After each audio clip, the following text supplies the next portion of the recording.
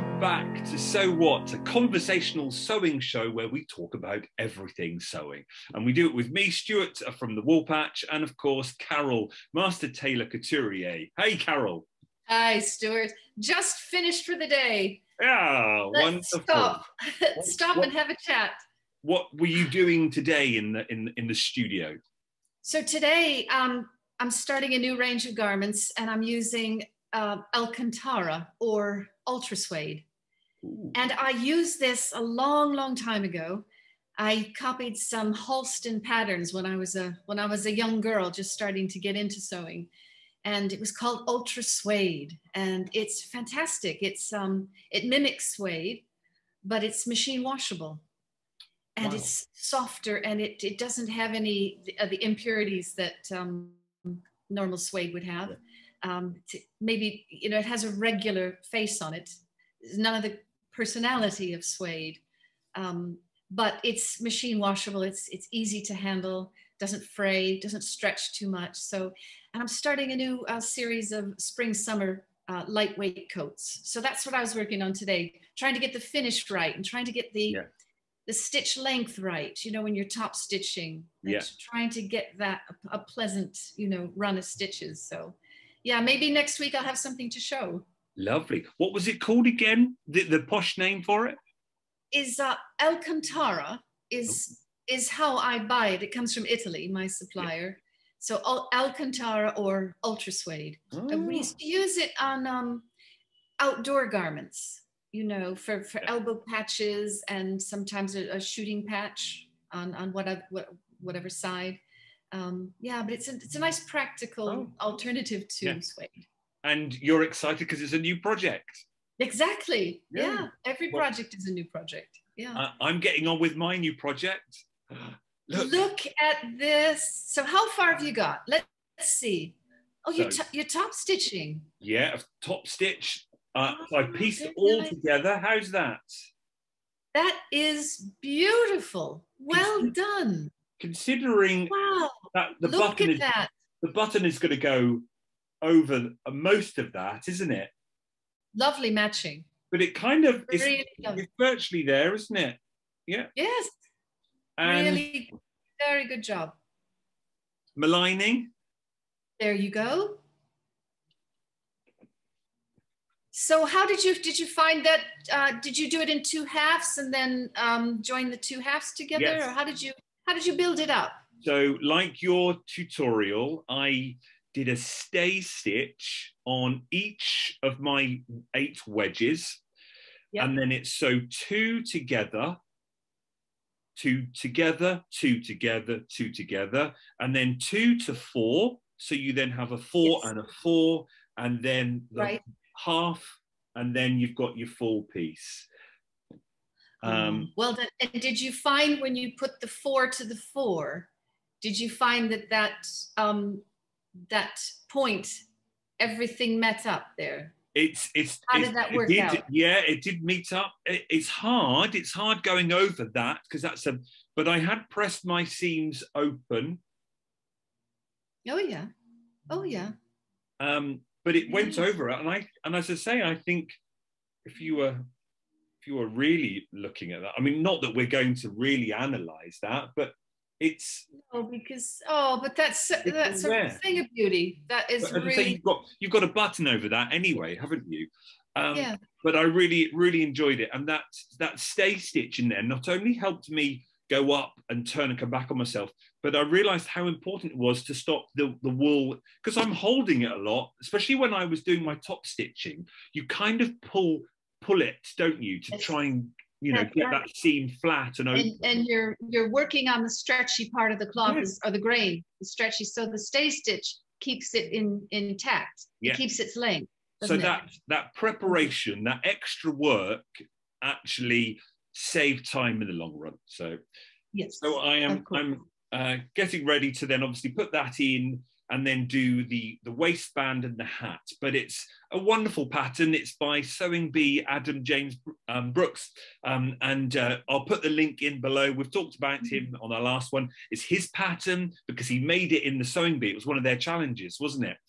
But that's right. You can't find the pattern. There's not a real easy to buy pattern out there in the sewing world. Well, now you can. So if you just click on the link below, you can go to his Etsy page and buy the pattern. And what's so good about the pattern is it comes with that plastic peak in the pattern. So you don't have to go out and try and work out what fabric, plastic is to buy and end up with like 1/2 meter of it. He's done it for you. So it's a wonderful pattern. So what a good thing to do. And it's perfect timing for the season. Yeah. And as you say, you don't have to go out and find and spend money on heavyweight interfacing. You've got that.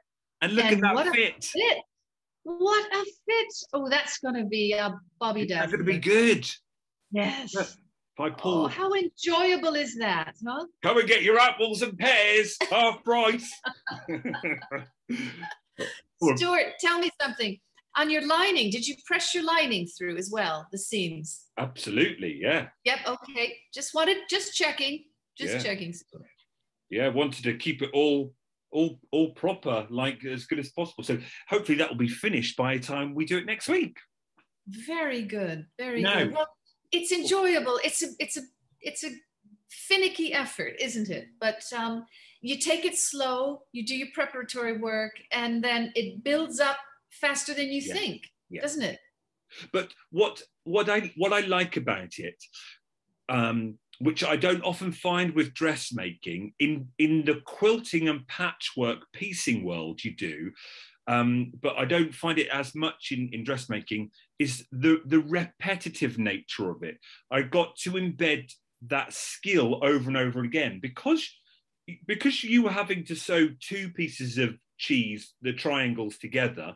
You did it once, you then did it another time, and then you did it another time. You really built up that skill. And of course, if you were a bit worried about doing it on the posh Harris tweed, you could do it on your lining first, couldn't you? You could do that. Lining is a bit slippery. Your wool is a lot more forgiving. Yes, that's a very good point. It takes more ease, but I think it's a really good idea if you're trying this for the first time, but that you just pick any fabric and have a practice. Right. So in theory, I've repeated that same action 1, 2, 3, 4, 5, 8 times, and then obviously the 2 to 2 to get a 4. So it was just nice doing the same technique and getting better at it. Sure. And because this project involves 2 different materials and then a third with the bill piece, that there is this other idea that it gets embedded in your hands as well. So you're learning it in your mind, but also in your hands, you're learning how to handle a lining fabric. Yeah. In your hands, you're learning how to handle a heavier wool. So those fabrics are getting embedded. So your hands are going to learn and how to manipulate, how to control different fabrics, aren't they? Absolutely. And I found that's the hardest part about dressmaking is there are so many skills, like with making a shirt, you're never really getting to do the same thing over and over. So you do your placket, but you've only got them twice to do. And then, so sometimes those skills to do, how did I do that? How did I do the button band? How did I do the collar? There are so many separate skills. You're not doing them unless you make loads and loads of shirts to embed that technique. You might not come back to another shirt for weeks, and then you're like, how did I do the placket? So absolutely right. And when they automate this, when they manufacture it, you'll have a person that's sitting at a machine, maybe all day long, all they do is prepare a placket. And then the pile of plackets get handed on to the person who's doing the sleeve. Yeah. And then that gets handed on and handed on. So the only way to speed this process up, because it elongates the project if you have to do everything yourself. Yeah. Because as you say, oh, now we've got to the collar. Now, how do we do the collar? How does that go into the set? Yeah. So they segment the jobs. And in tailoring, you'd have a machinist. And a machinist would come and they'd unroll the bundle. They deal with the 4 parts, the side body, they put the pocket in, sew up the darts, and that's it. They would machine that bit, because putting a pocket in is a really intricate job. But think about it if you have a stripe or a check fabric, and there's got all that preparation, that lining up.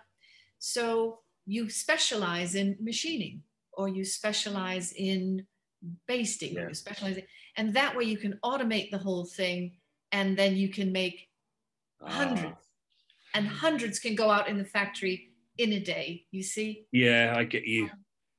And I think that's why I'm going to make another shirt, because I still want to embed that, because I made several mistakes. So I actually ended up making 4 plackets, didn't I?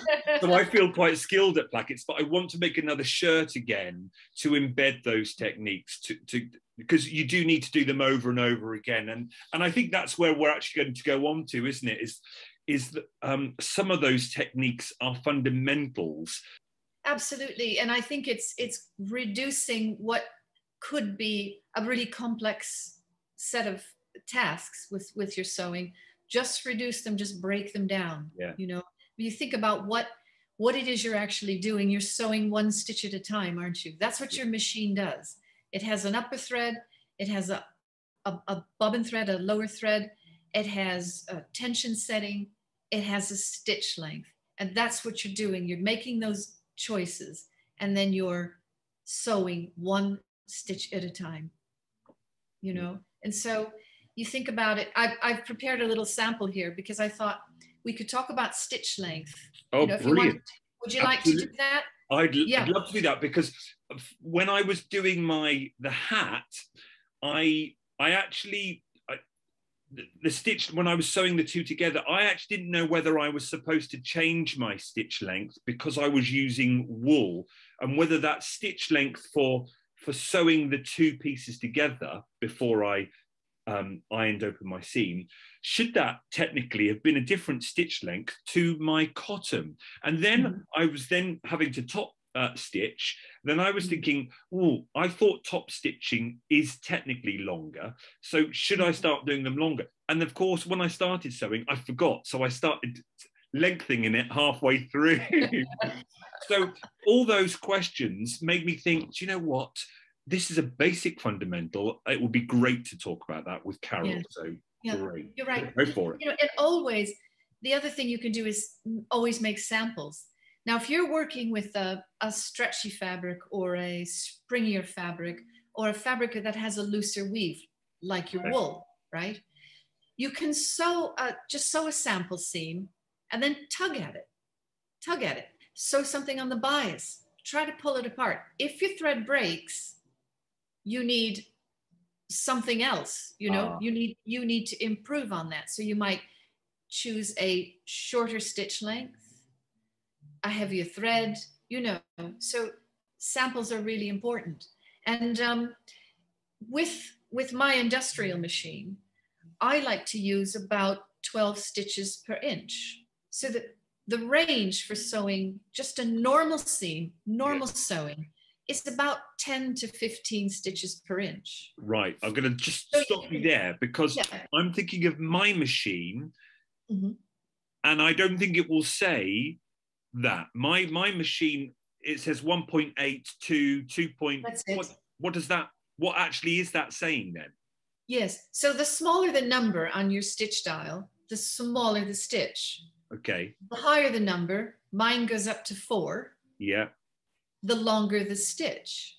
So what is that? Is that number actually something?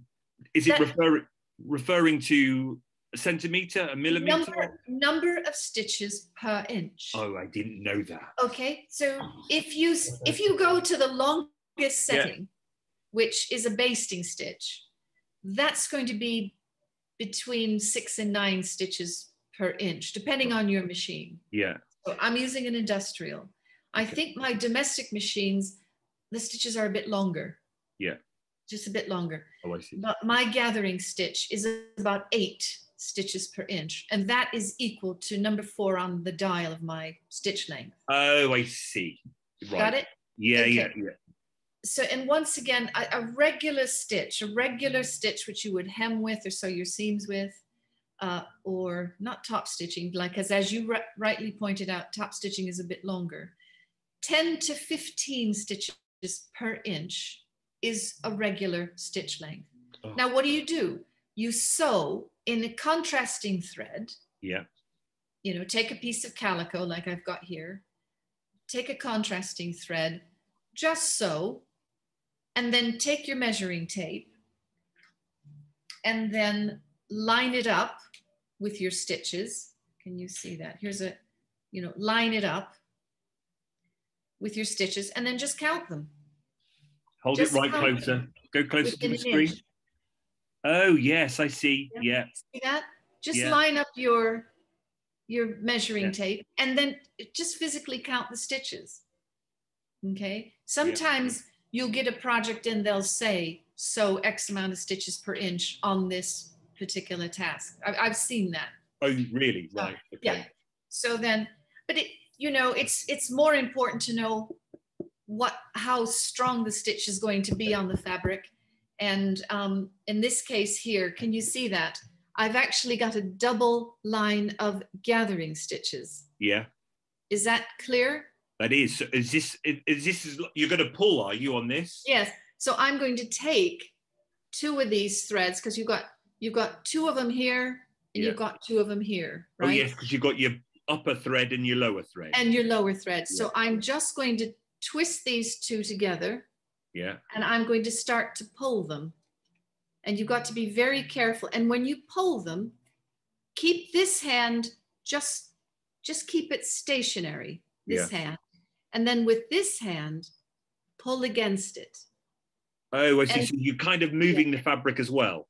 You're drawing the fabric away. See, away this thread is getting longer now. Right. You see?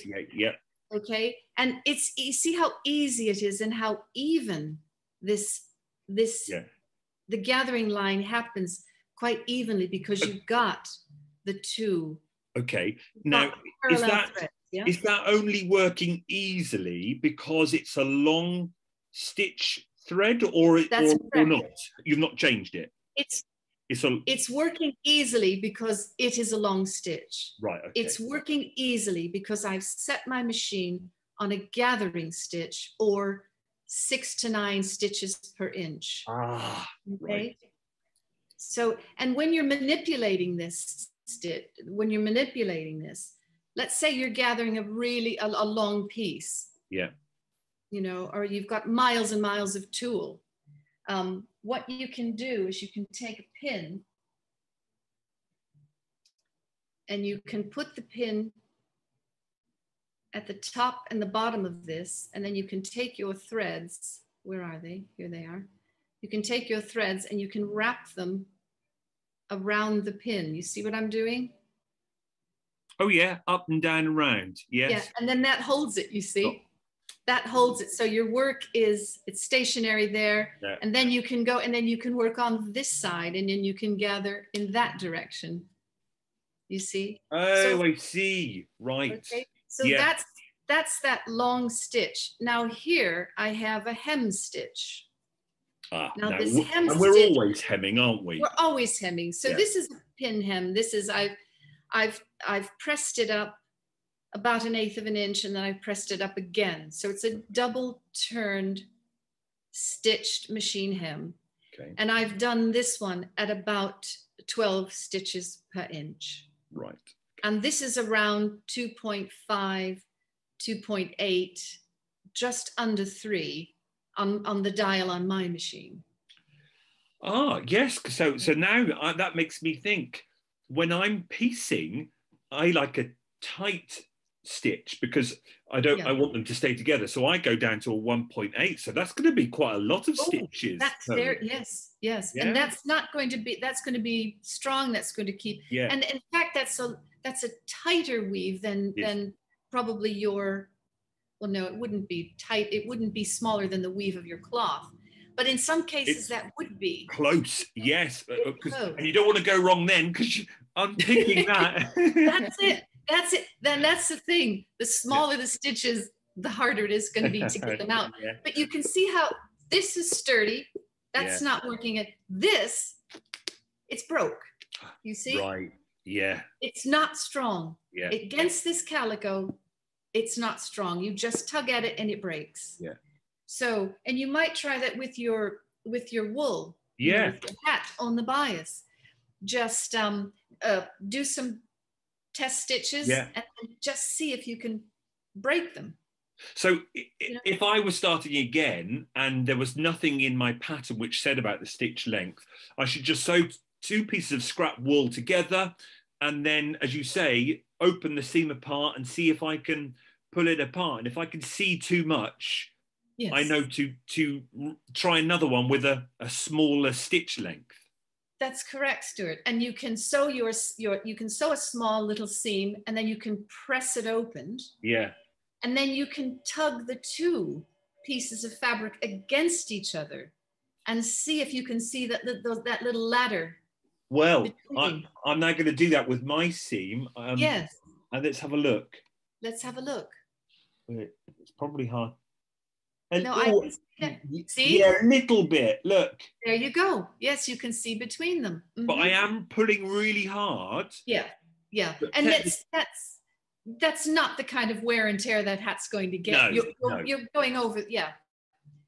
But technically, I could have probably gone a bit smaller then, because I think my machine, if I don't touch my stitch length, I think its default setting is 2.5. Yeah. So I could have probably...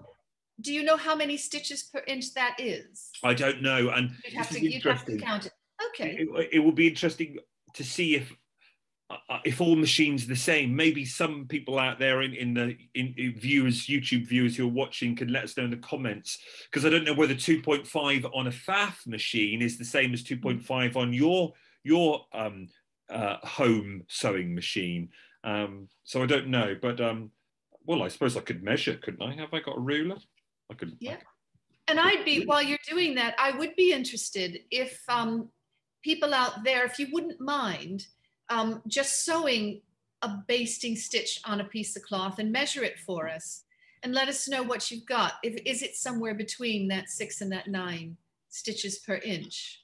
So, and try, anyone out there have an industrial or different domestic machines? I'd be very interested in that. Let us know, would you? And Stuart is now counting how many stitches per inch he's got.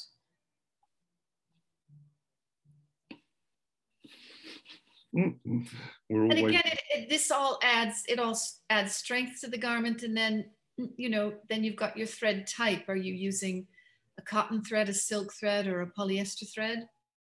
Polyester thread is you use a longer stitch with a polyester thread, it's going to be stronger than if you're using a cotton thread, isn't it, Stuart?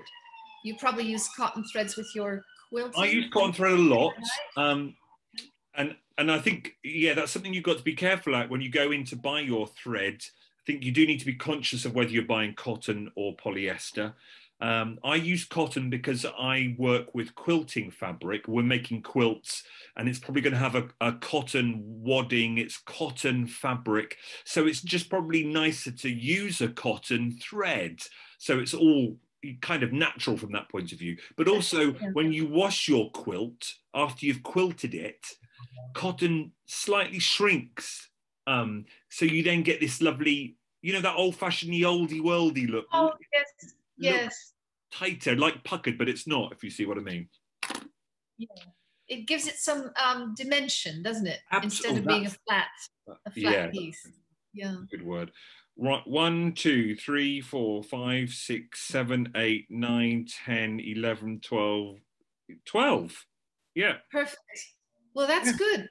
That's right in the middle of that 10 to 15 stitches per inch range for a regular seam, closer to the smaller side. So that's good. And what kind of thread did you use on your hat there? So I've just got, as I say, I've just got cotton in the shop. So I used Gutermann natural cotton, and it's on an orange spool. I think all the Gutermann natural cotton is 50 weight. I think that's the generic weight to go for with cotton. And I think most sewing shops have them all at 50 weights, because technically you can buy cotton thread a 40 weight and at a 28 weight, where it gets thicker and thicker and thicker, according to your needs. Because if you were machine quilting, it's probably not very good to use 50 weight thread. You can do. So it just means the quilting kind of disappears. It blends in more. But if you used a 28 weight thread, or even a 12, your quilting will show, because it's a much thicker thread and it pops more. Yes.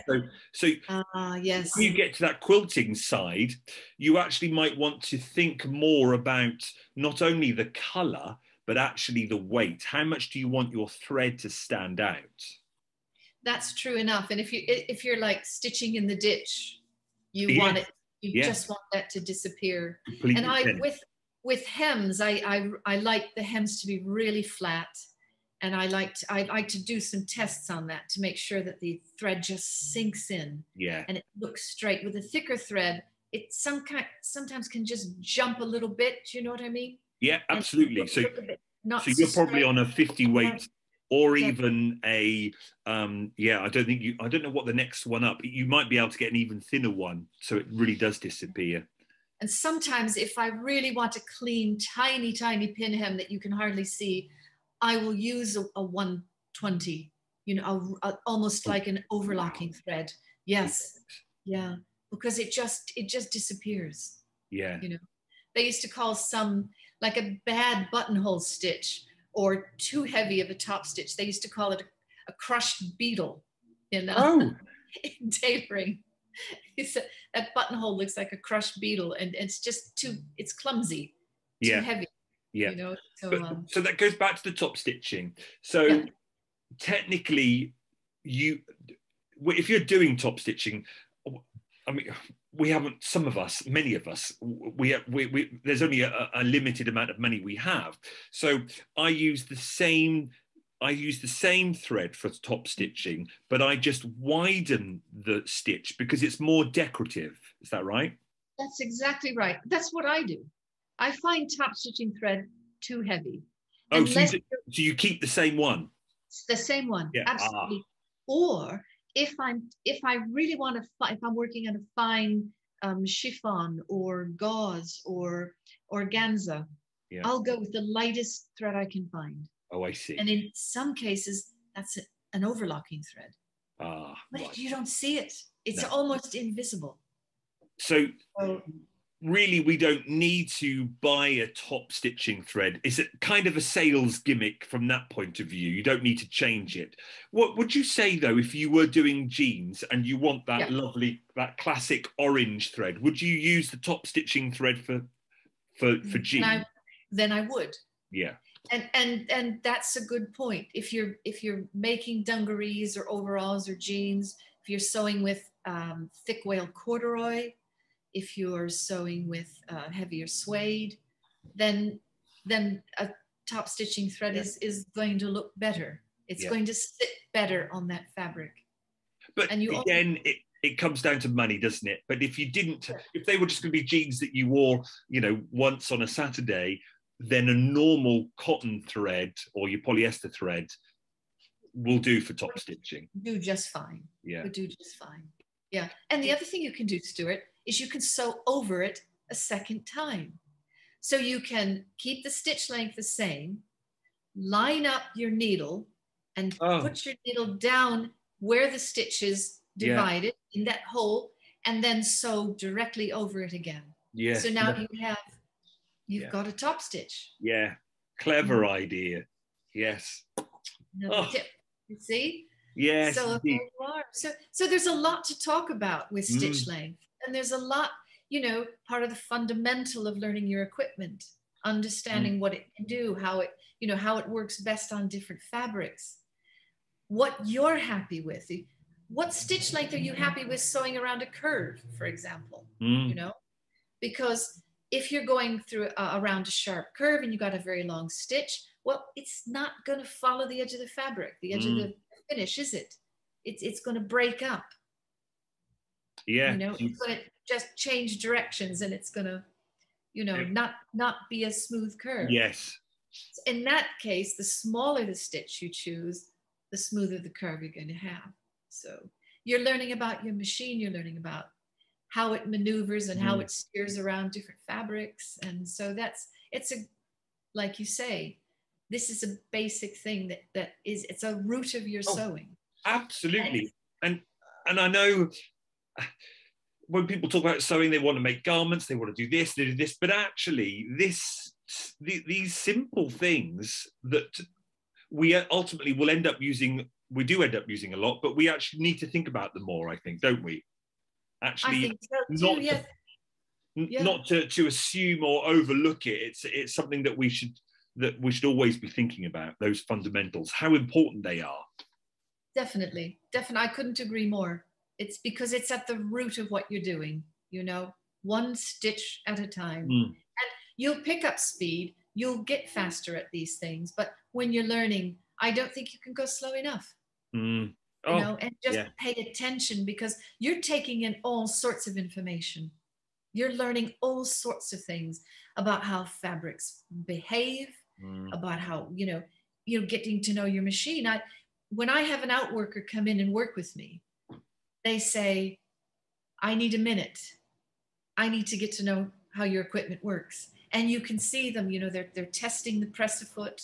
They're looking at the speed control. You know, they're getting to know it. And once you know your machine, it's like it takes over from your own hands. It's amazing. Absolutely, yes. It's like what do they call it? Symbiosis. Symbiosis. That's a good word. That's a good word.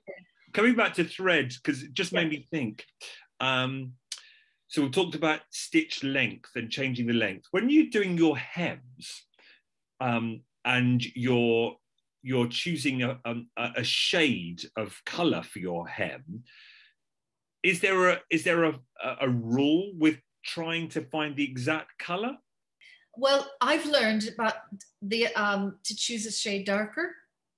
Oh, right. Slightly darker than because if it's lighter, it tends to pop out a little bit more. Okay. It's more noticeable if it's a shade lighter.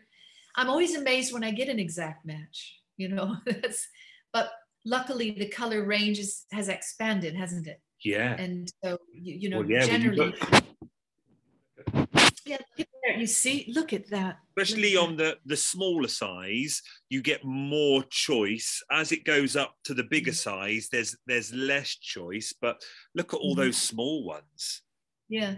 So in your cotton, let's look at your dark navy range. How many dark navy blues do you have? I was looking for navy today. Yeah. And I did find a Gutermann, but I'm using polyester thread. Okay. So I'm using a poly, and I think there were half a dozen. There were half a dozen different navies. Absolutely. I've got 4. Do you now? Okay. Right, here we go. All right. So I think the camera's going to be rubbish here. That's brighter. the lightest. That's the lightest one. Yeah. There you go. Yep. And then, so that's got a bit of grey in it. Yes. You can see there. That's got a bit more. It looks warmer to me. It looks like it's maybe a yellow or blue. And then you've got this one here, which is almost black. Yes. But it's not. Let's lay them like that. Can you see? There you. Oh yes. Okay. Yes. A slate. Yeah. Slate blue. There you are. And that's the lovely thing about it. And I have in my shop 1, 2, 3, 4, 5. I have 6 of these combinations. I have 6 of these. Wow. And I separate them. So on the top, I've got orange. This happens to be the pink batch. This is the orange batch. But yeah, I've got a half a dozen of these. And you know, you just keep buying threads. Oh, there's one's trying to escape here, trying to get away. I thought there was a different color. I thought there was a red in the pink. It knew it was in the wrong box. It's hopping up. Got quite a collection now, but still, I'll start a project and I'll find I've got to go get a better match than what I have, and then and some of the threads I like. Some of the threads I don't know. it's like I can't gauge if I have enough, so I'll go buy some more because I don't want to be caught short, you know. And there are lots of brands out there. I use Gooden just because it's what I'm used to. I know in the patchwork world, there's what you could use, Madeira. There is the Italians are coming in. We were talking about the Italians earlier. Ep4 Thread is it's supposed to be the Rolls Royce of thread in the patchwork world, because they have the different weights on offer as well, and they have like embroidery floss, they have wool floss too. So because they specialize in that, they have a polyester, but nothing, you know, with all these different threads like Gooden have got. But I think it's a case of finding what you like and the price point as well, isn't it? Because they've all got different price points. Yeah, and I do find that if I go into a supplier, they have that, you know, they're loyal to usually one make of thread. Yeah. They don't confuse the issue. But have you ever used silk thread? I haven't, no. Now, I've top stitched with silk because I do a lot of bridal wear and stage garments, and sometimes a client will say, I'm gonna wear this once, and then I'm gonna have it dyed. I'm gonna turn it into a cocktail dress. So you have to be careful that you don't use polyester thread, which will not take to a new dye. Oh, of course. Yes, if they're going to chuck it in the washing machine in nylon or something. That's right. That's right. So you have to use a cotton or a silk, and then that way everything will dye. I made that mistake once. I got something and it was white, and I thought, no, white's not working for me. I need this to be darker color, and I just dyed it, and of course it had all this railroad track everywhere, and you know, and it was overlocked as well. So on the inside, all the overlocking stayed white. Well, if you were on the sewing bee, Patrick would have probably had words with you then, wouldn't he? Probably. Speaking of the sewing bee, it's back for a Christmas festive season. Last year they had a Christmas episode and a New Year's episode. It's coming back again, 2 episodes, with a brand new presenter, because Joe has moved on to do something else, and they've got Sarah Pascoe, another comedian, in, and she was actually in the Christmas episode, or one of them, last year, and I really enjoyed watching her. She was funny. Every time it cut to her, I liked her bits to camera. So that's something to watch out for over the festive period. Oh, so this Christmas. This Christmas, they've obviously filmed it because they put a post up on Instagram saying that that over the Christmas period there's going to be 2 episodes. So for people in the UK, I don't know whether that gets broadcast to America, but I know some people have these clever things where they can access it. But yes, 2 episodes this Christmas. Oh, fantastic! Well, we're going to miss Joe, because he was, but I like the idea of having a comedian to balance, you know, with Esme and Patrick, because the atmosphere needs to stay light, you know. We have to, you know, laugh at our mistakes and have to keep things light, and I like that influence of having a comedian. Yeah, especially when it gets tense. You need those points. Well, that's been a great episode. Stitch length and threads. What was your go-to length, did you say? Well, 12 stitches per inch for my regular seams, and my neat small pin hems. And but then, as you say, it depends on your fabric, though, doesn't it? It does indeed. Yes. Maybe we'll talk about needles as well on another episode. And actually, why don't you, our wonderful viewers, as I say, let us know if there are any topics you want us to cover. I know we already have been asked about jersey and knit fabric. We have got that planned. That's coming up soon. That just takes a little bit more research, doesn't it, on our behalf? Well, on your behalf. Yes, and I'm going to have a second camera for that, because I want to demonstrate how to cope with different jersey knits, and how to sew them, you know, evenly, so that you don't end up with a stretched, ripply seam. So we've got that coming. That's coming soon. But before then, if there's anything you want us to talk about, you can write comments in the description down below, or you can DM us on Instagram. And if there are any other fundamentals you want us to cover, we can. But as I say, there are many experienced people out there as well. There's people who watch. We're all at different levels of ability. You can ask whatever question, and we have the experience here of Carol as a tailor and couturier, and you've got me as a beginner, the inexperienced that will ask those questions as well. So we've got both points covered, haven't we? We do, and I think the people out there are going to be really excited to see your finished hat. And I'll have some new projects coming through, and we'll talk about top stitching and suede. How about that? There you go. Well, been a wonderful episode, and it's great seeing you again. And I hope you enjoyed it at home. As I say, let us know in the comments what you think. Otherwise, we will see you next week. See you all. Bye-bye. Thanks for checking in, everybody. See you soon.